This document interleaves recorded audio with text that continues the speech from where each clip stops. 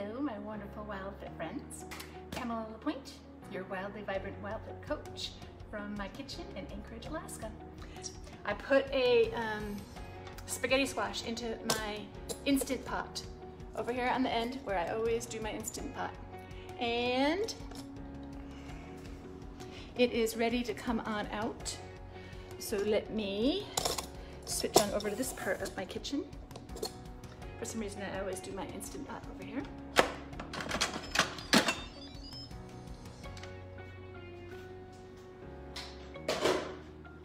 Okay, if you haven't done winter squashes in your Instant Pot, it is the easiest thing. So I have the whole one just in here. I put just a couple of slits in it.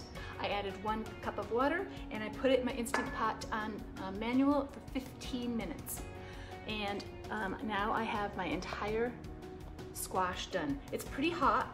I should have opened this cover a little bit earlier so that I could show you how I take out the strands.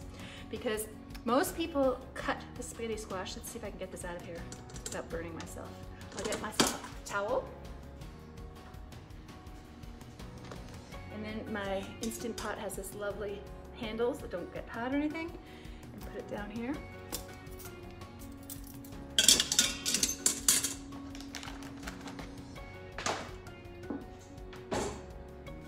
Now, most people cut their spaghetti squash right in this way, and if the long way.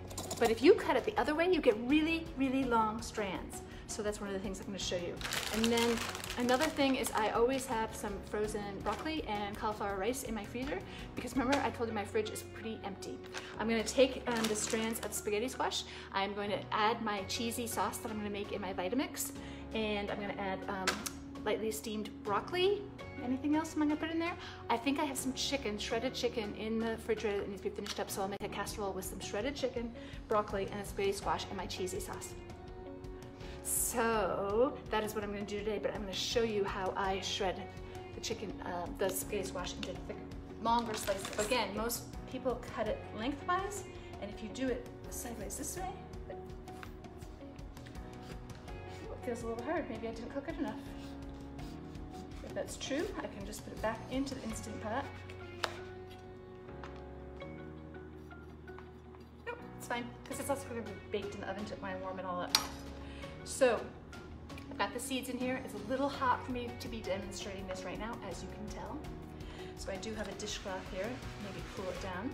I'm going to scrape out with my ice cream scoop, and watch how easy these all come out. So much easier than taking the seeds out early.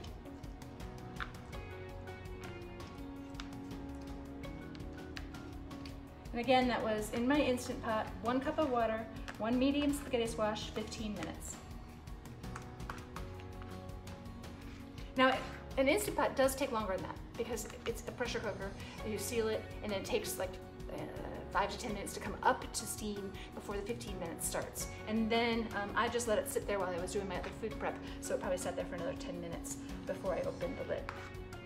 Well, I don't need to do both halves. Whew. So I'm gonna get a fork. So there's a lot of things. But I hope you can see this. Ooh, very hot.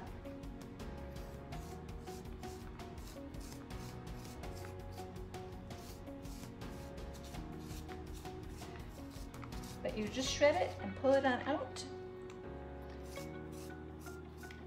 It doesn't look as long as it often does. So I'm kind of not true today. Sometimes they just get a little mushy and they don't shred much, but it'll still taste yummy. But that's the way I do it, and I think that will really help you out.